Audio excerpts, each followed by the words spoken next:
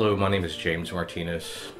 I'm an author, an artist, poet, photographer, filmmaker, and I've encountered many incredible experiences throughout my research and throughout life.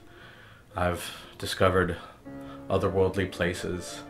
I've been to otherworldly realms and different dimensions, and I've transcended space and time with God our Father and Jesus Christ and the Holy Spirit. I've done some things that are very difficult to understand for most people. People think that some things are simply impossible. I look at scientists, for example, and I know that when they think they can't prove something, that it must be impossible, or when it seems highly unlikely, that it's impossible because they can't seem to find a solution or understand exactly how some things work. It doesn't mean that some things are impossible. It simply means that they are lacking faith. Faith in God, faith in the truth that really all things really are possible with Him. I have been in the direct presence of God our Father, and He showed me His face. I've seen what the Creator looks like. As extraordinary as this sounds, as difficult as it may be to believe, God chose me to deliver messages for Him, to become a part of the creation in an extraordinary way. And I've been working directly with Him for a long time now.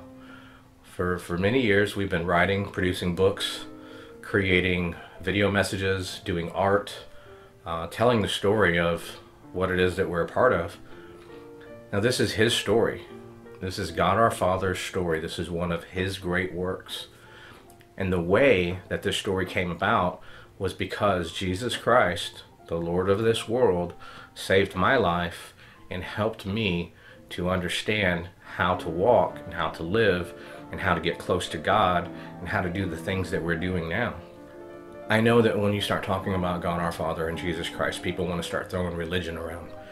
This message is not about religion. This is about the supernatural. This is about otherworldliness. This is about the spiritual truth of life.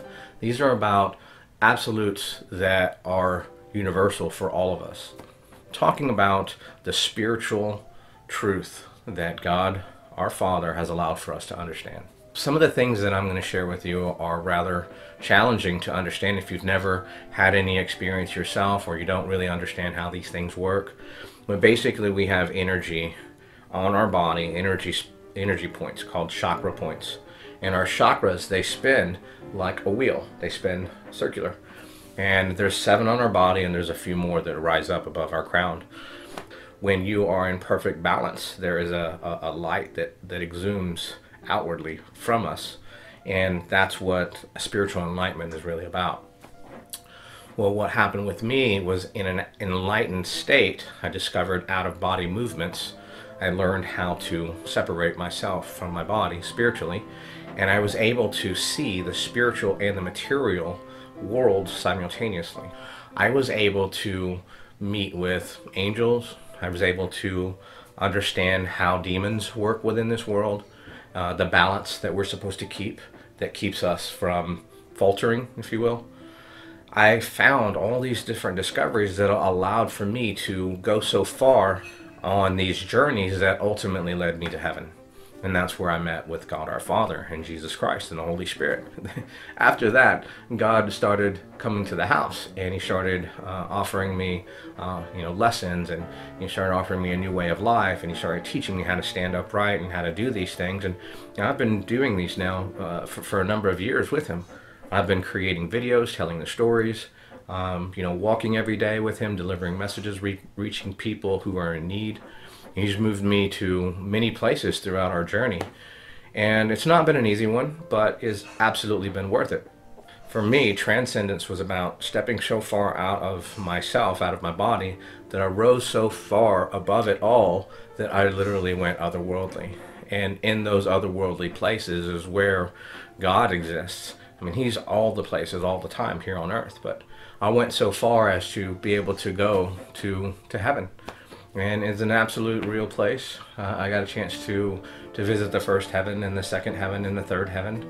And, you know, I've written all about that experience and all the different insights and discoveries that I found along the way. I wrote about that in my first book, Once Upon a Transcendent Realm. It's out there. You know, people who read it, they all say the same thing. It's extraordinary. The insights, the revelations, all the truths that come from it. You know, it's not been an easy road to deliver these messages, but I know now, looking at the condition of the world, that it's absolutely necessary. So we're doing what we're doing, the Holy Trinity and myself, we're doing what we're doing to help remind people on how to live better. We're trying to call people back to life. We're calling them to a repentance. We're asking them to stand upright. We're asking them to do the right things. I'm talking about morally, you know, having the uprightness that we're supposed to exemplify. I'm talking about virtues. I'm talking about ethics, the right ones. I'm talking about the principalities that govern this world. I'm talking about real understandings that when you have that perspective straight, your life will get better. So again, these are the sorts of lessons that God has allowed for me to grasp along the way. And all these things are within the Holy Bible. I found that out also along the way. If you read the Bible, then you know exactly what I'm talking about. There have been many people since the beginning who have walked with God. It talks about that within the Bible, starting with Enoch. He showed his face to a number of people along the journey. So hearing about something like this shouldn't be so far-fetched that it's beyond understanding. It's simply beyond our understanding as a whole society right now. And the reason for that is because so many people are misled away from God, not doing the sorts of things that they're supposed to be doing. So that leads us back to what it is that we're revealing here. Telling the truth about the journeys that I'm on with God our Father and Jesus Christ and Holy Spirit. I'm talking about the sufferings and the persecutions and the things that I've had to endure in order to deliver these messages and why. And I'm sharing with you the spiritual truth and insights that have allowed for the changing of the past. Get that? The changing of the past. God changed the past, and He allowed for this message to come through in an extraordinary way. I can prove it. It's within the first book. All the lessons that we're revealing, all the things that we're a part of, I can prove all that. Not that I feel like I need to, but it's there. And I invite everybody to it, to come see for yourself. This is an extraordinary experience. This is absolutely world-changing. So again, I give thanks to God our Father, and I do so through Jesus Christ, who saved my life, and God filled me with the Holy Spirit. And today, we're delivering these messages to you. So I thank you for hearing this message, and I invite you to this journey. God bless you.